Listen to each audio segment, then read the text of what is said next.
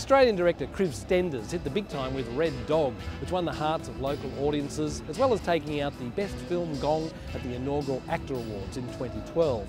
Now he's trying something completely different, a black comedy thriller starring English actor Simon Pegg. Kill Me Three Times has just premiered at the Toronto Film Festival to rave reviews. From Toronto, here's Ed Gibbs.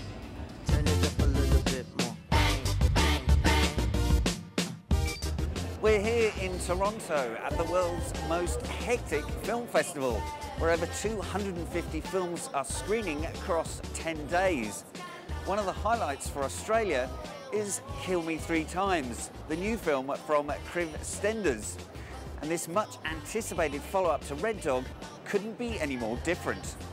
A wry, sly crime caper, it stars Simon Pegg as an unlikely assassin in the fictional seaside town of Eagle's Nest.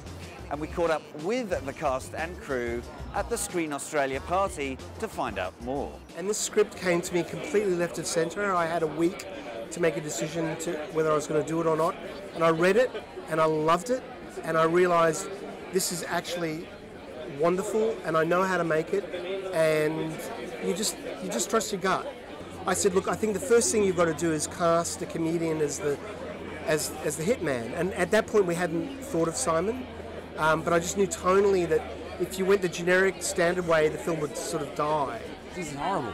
It's quite sort of totally amoral sort of homicidal maniac, and that was great fun. I usually try and find something of myself in my characters. It was difficult to find anything of myself in Charlie Wolf because he's such an utter bastard, but you know what, that's fun to play, I think. There's a beautiful sense of collaboration when I come back home and get to work with Aussie crews, and it's just a smaller, more home-like vibe, which I prefer in many ways. And then it's really fun to go and do big studio films too, but I feel like I inject so much more of myself into these smaller films, which is really nice. Kill Me Three Times heads next to the UK, where it'll screen at the BFI London Film Festival next month. Meanwhile, here in Toronto, deals are being done, films are being sold, and audiences are lapping up the most likely contenders for next year's Academy Awards.